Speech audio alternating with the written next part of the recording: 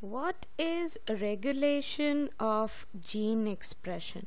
Why we are studying regulation of gene expression? So first we must know what is gene expression. Gene expression means, in simple words, protein synthesis. When from DNA, mRNA is synthesized or transcribed, from mRNA in turn, protein is translated. Now what the word regulation means? Regulation means obviously controlling. So regulation of gene expression is basically the method of controlling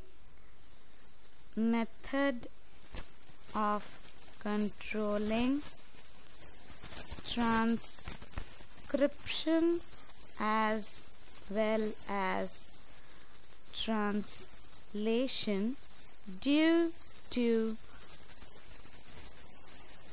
change in requirement of the cells of a specific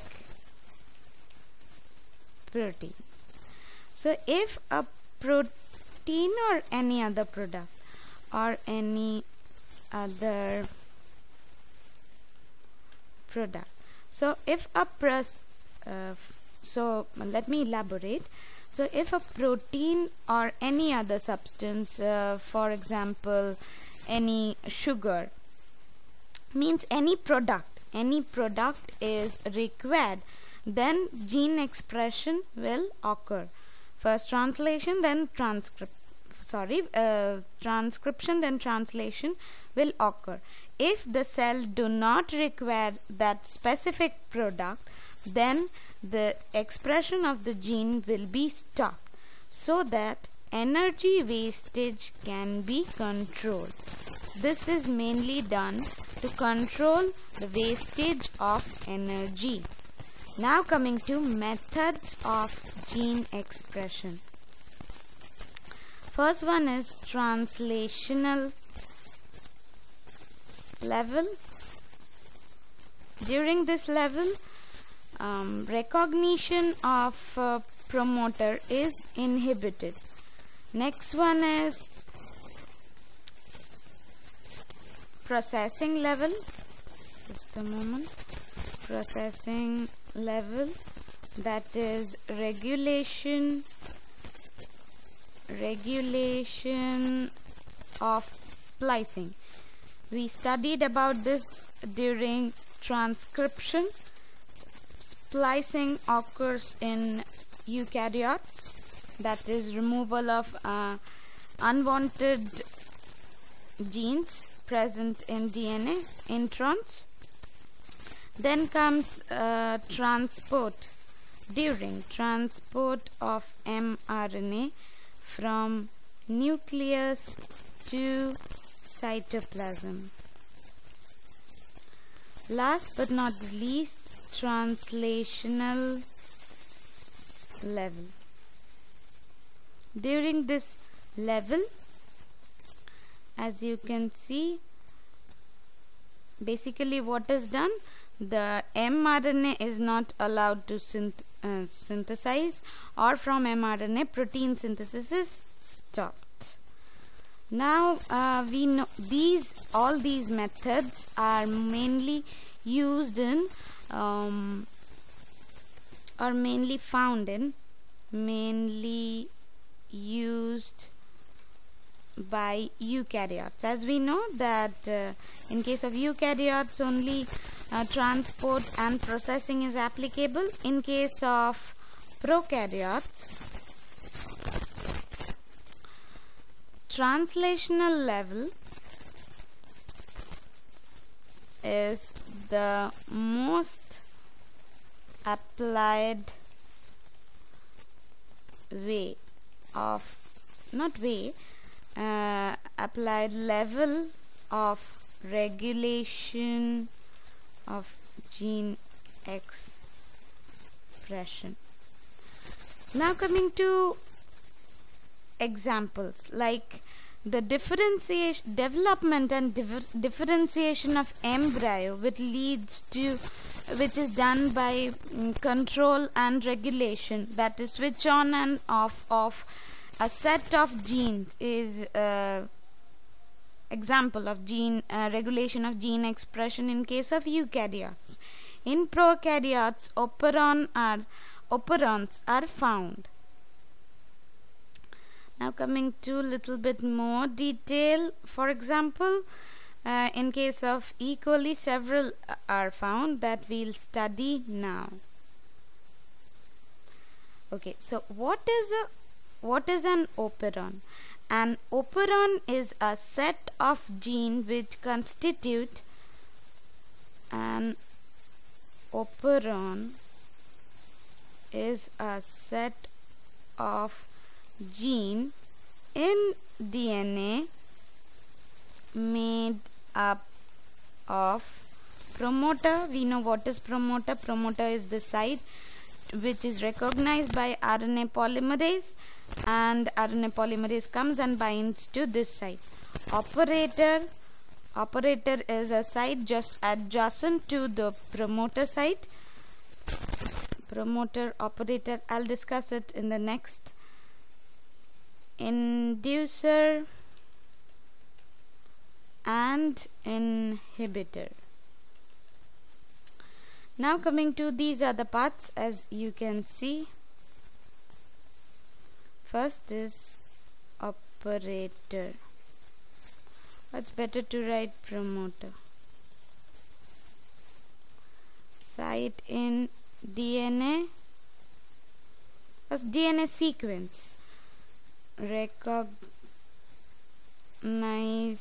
by RNA polymerase. Later it binds with promoter site. Now operator, DNA sequence adjacent to promoter, to which inhibitor binds to stop transcription.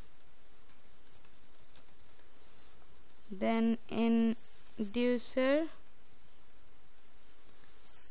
binds with repressor molecule so that translation can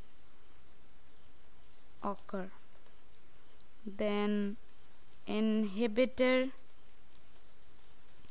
or repressor stops the process of transcription and or translation.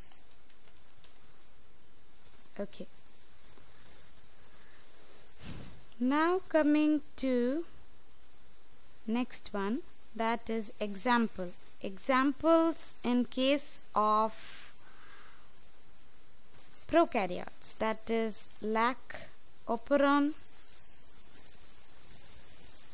TRP operon, that is tryptophan. Lac means lactose, TRP tryptophan, Val, that is valine operon, etc. There are several others.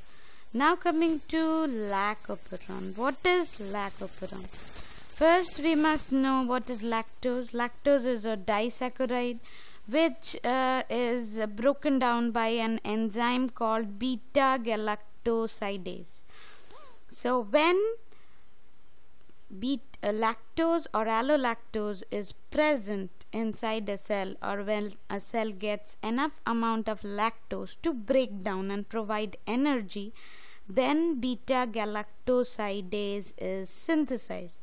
Beta-galactosidase convert or break down disaccharide lactose into glucose and galactose. So Lac Operon, what is Lac Operon? Is the set of genes which controls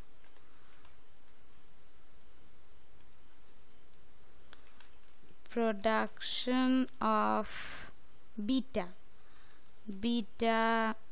galactosidase, which in turn controls breakdown of lactose in bracket disaccharide into glucose and galactose. Now parts of Lac Operon you can see. So first let me write parts of Lac Operon, then we'll study parts of Lac Operon. So what are the parts? As you can see, structural genes. Okay, what are the structural genes? Which actually synthesize or translate important proteins, or proteins which are essential for our individual cell. So Z, Y, A are the structural genes, I is the inhibitor, and P, you can see P means promoter, O or the next part is the operator, to which the repressor goes and binds. Okay, so parts of Lac Operon, just a moment.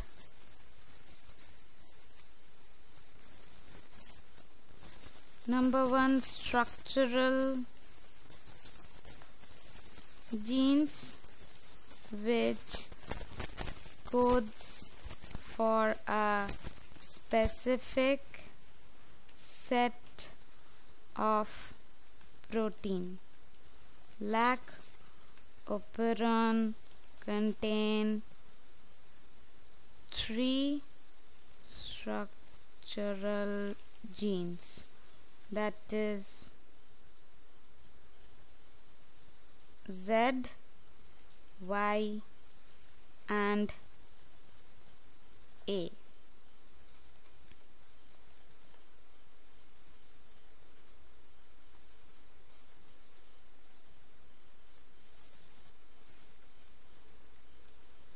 Role of Z gene: synthesize beta galactosidase, and I told role of beta galactosidase.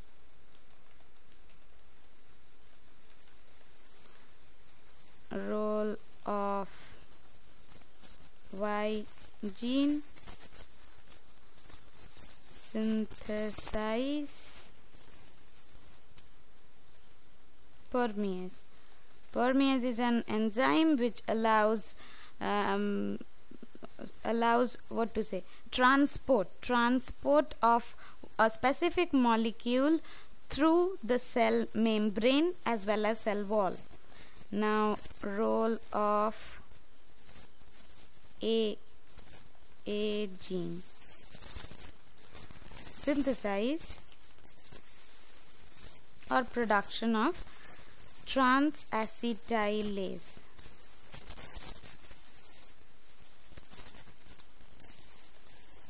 All of these are required for regulation of lactose. So these are the structural genes. Now coming to the next part, next one. It also has operator, as we know, promoter shown by P, and inhibitor site. As you can see in this image, I is for inhibitor. It produces repressor mRNA, which in turn produces repressor molecule. Okay, so what is inhibitor? Inhibitor is the site of DNA which produces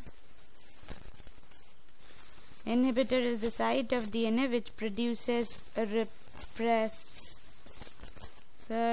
mRNA, in turn synthesize repressor protein which binds with operator site so that transcription cannot occur. Now coming to how this gene regulation is actually controlled. In Lac Operon, what happens?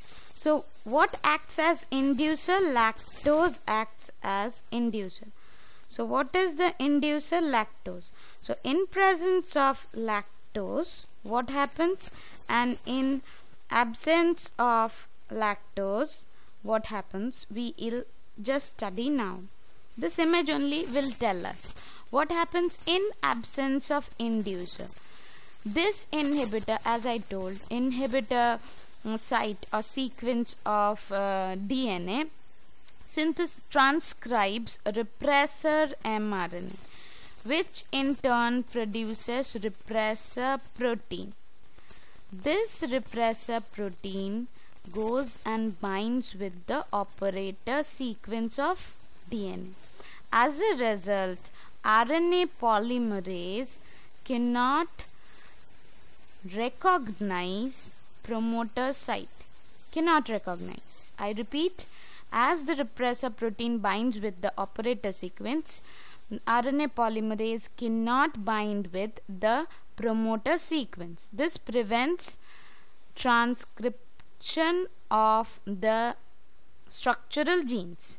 In presence of inducer, what happens? When lactose is present, it binds with the repressor. When lactose is present also in a small amount, it binds with the repressor and makes it inactive. As a result, Lac mRNA is synthesized because RNA polymerase can recognize sequences. So beta-galactosidase, permease and trans-acetylase is synthesized. That is all is written about Lac Operon. The repressor is synthesized all the time.